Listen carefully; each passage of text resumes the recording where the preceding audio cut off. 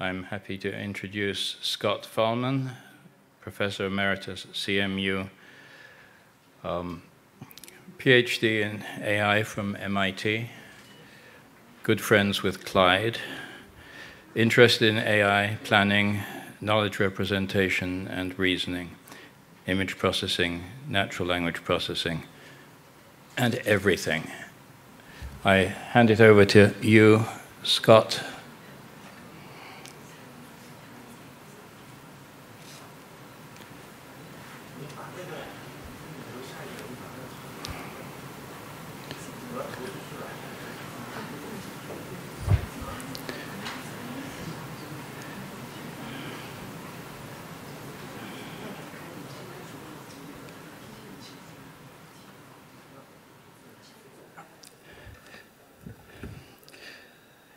Hey, Scott, do you want me to interrupt you when you've got 5 minutes and save 5 minutes for questions? Yes. Can you hear me? Yes. Okay, take it away. Okay, thank you. And you're seeing the title slide.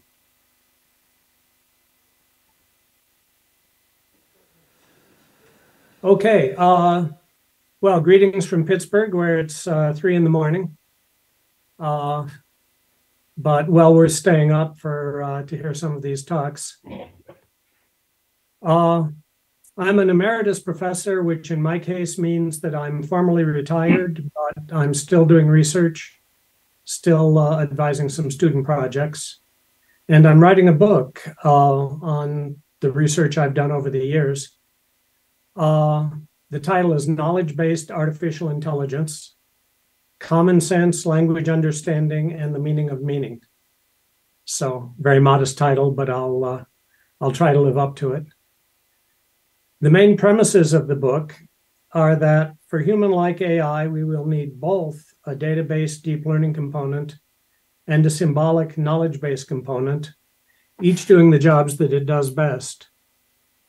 And the second premise is that there's a lot more life left in the symbolic knowledge-based approach than most AI researchers have come to believe. Everyone thinks now that it's all machine learning and data-driven rather than knowledge-driven.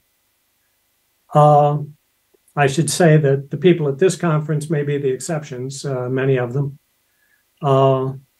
And I think Ron Son and some of the others have made the case for the first premise pretty well, so I'll move through that quickly.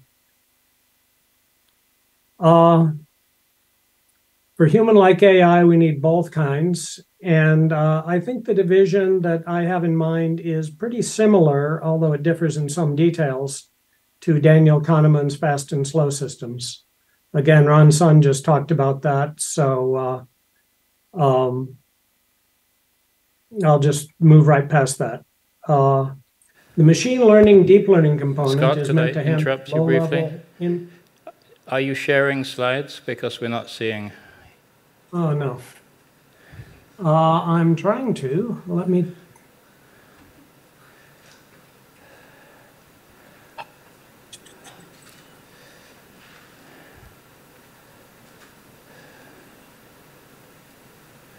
Our screen.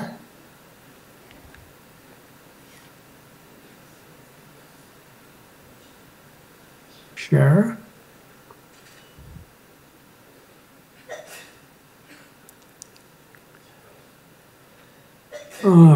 Security, privacy to grant access. All right.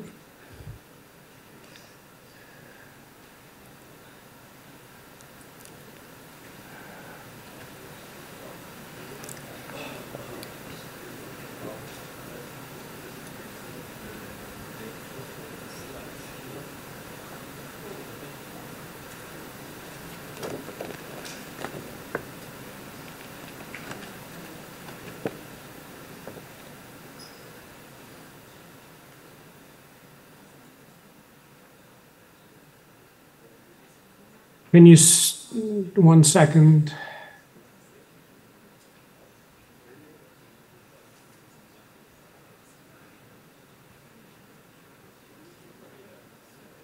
Is that working now? Yes. Okay, good. Let me get the right stuff in front.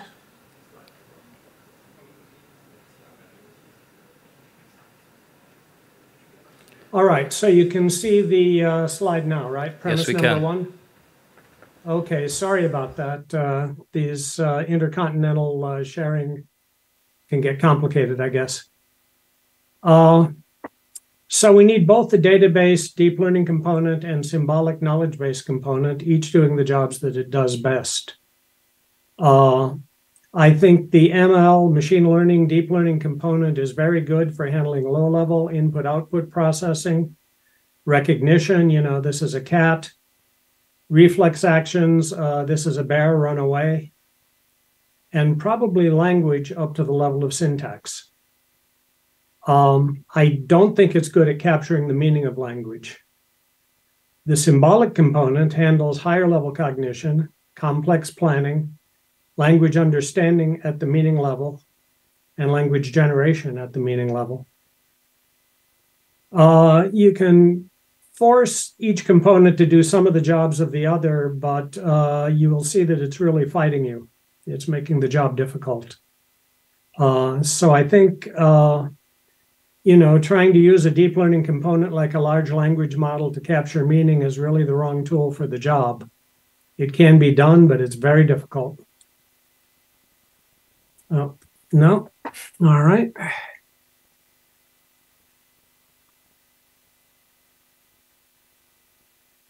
So the large language models are surprisingly good. They're generating a lot of excitement, but they don't really understand anything. Again, the previous speakers have made this point. The models are inscrutable, and that creates a lot of social problems. We don't know where the answers came from. They hallucinate and make errors no human would ever make. They can be trained, but they can't learn by simply being told something, or by asking, or by looking it up. You have to build a data set and retrain them in general. And for anything approaching human-like common sense, they must ingest far more text than any human, child or adult, has ever read, and heat up the planet and burn enormous amounts of compute cycles. So it's a solution, but it's not a great solution. I'm going to skip this. Premise number two, there's a lot more life left in the symbolic knowledge-based approach than AI people have come to believe. A lot of people think that, well, as awkward as it is, the large language models are the only game in town. And I'd like to examine where that came from. Researchers in the 1980s made very slow progress with symbolic knowledge-based AI.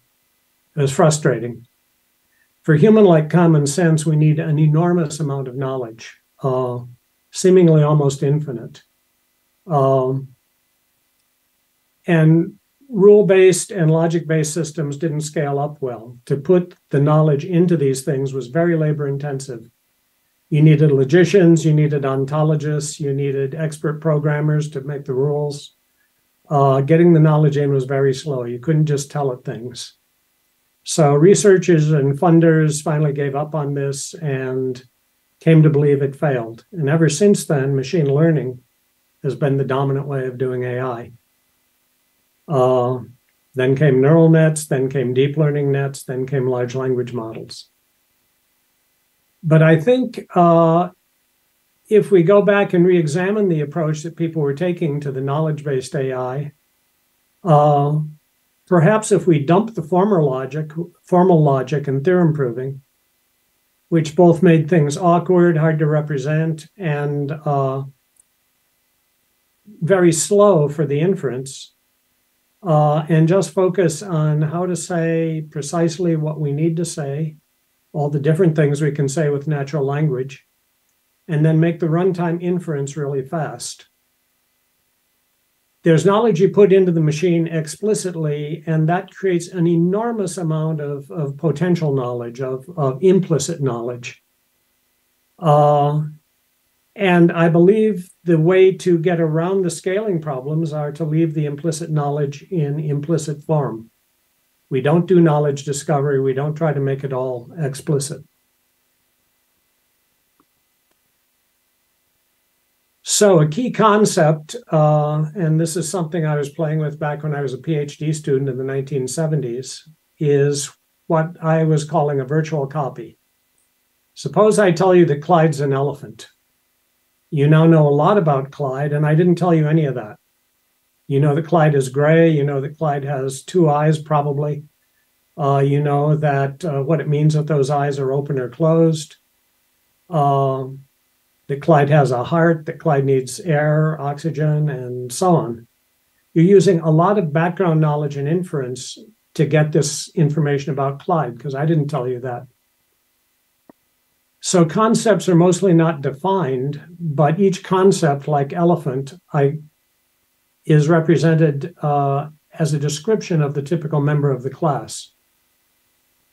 So it will have roles in fillers, like color is gray. It will have structures, like the parts of the elephant, how they connect.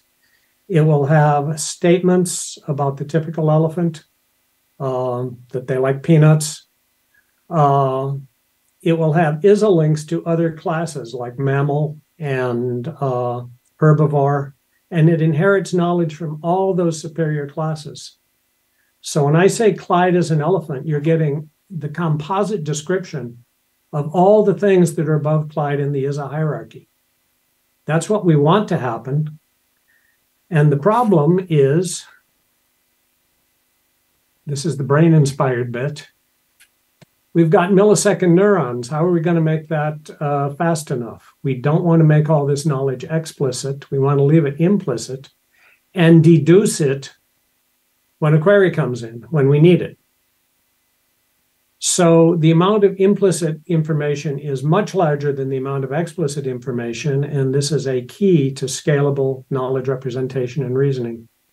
But it requires very fast inference at query time.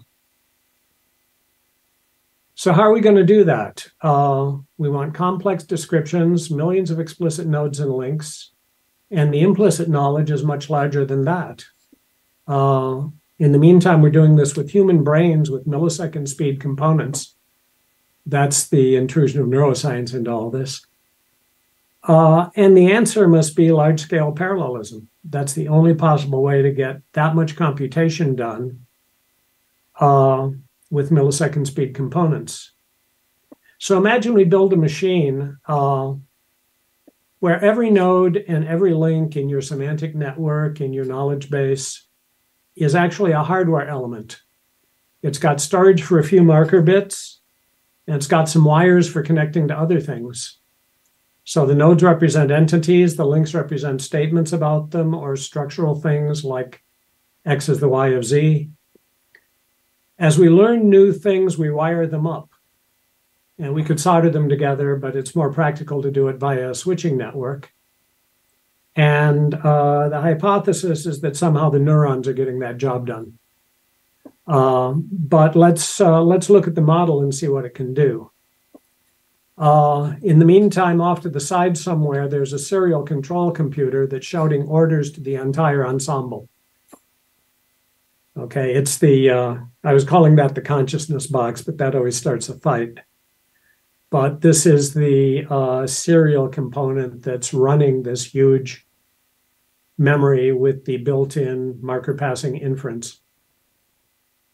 So suppose you want to know what color is Clyde, and I told you Clyde is an elephant. Well, let's allocate marker bit M1, clear it from all the elements. So the control computer says, all you elements out there, clear marker bit M1. Clyde node, set marker bit M1.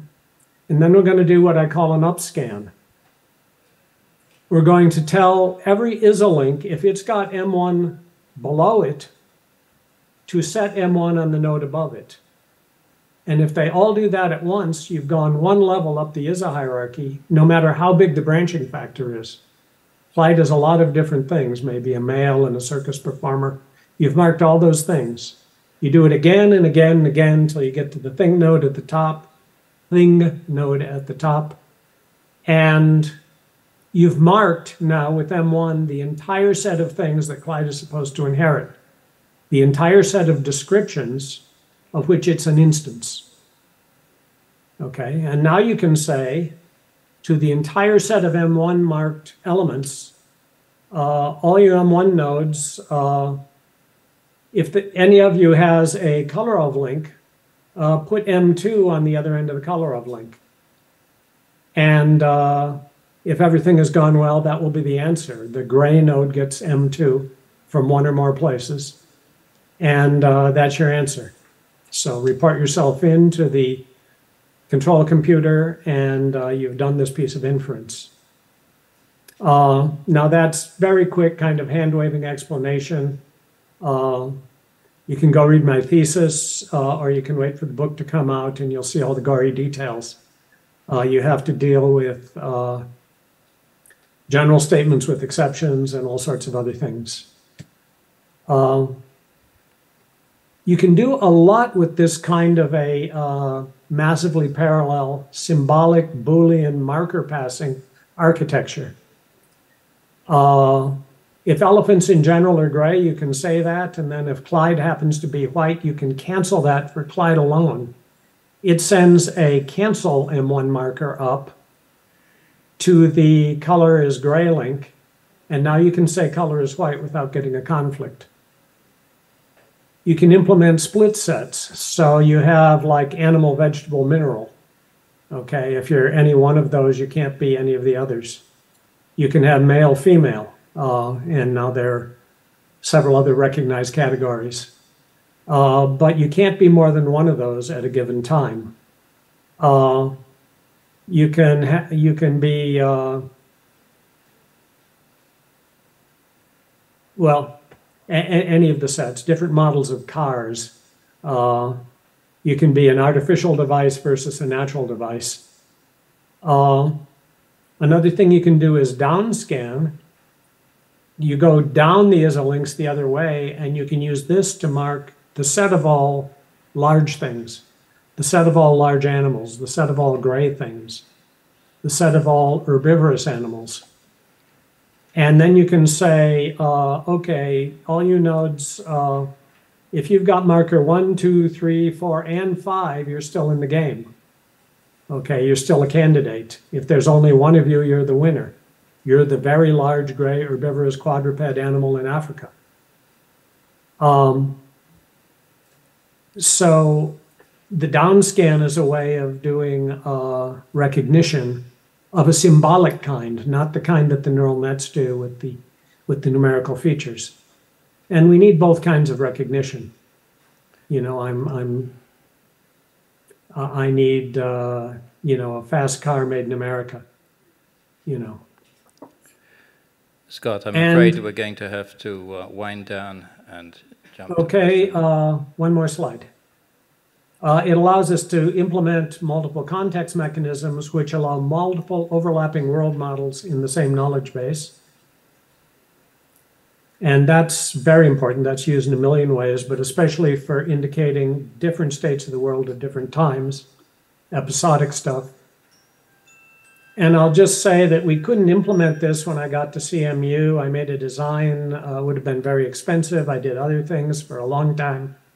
When I came back, I realized that hardware is now cheaper and we could actually implement this Nettle machine for, say, 1 million explicit facts.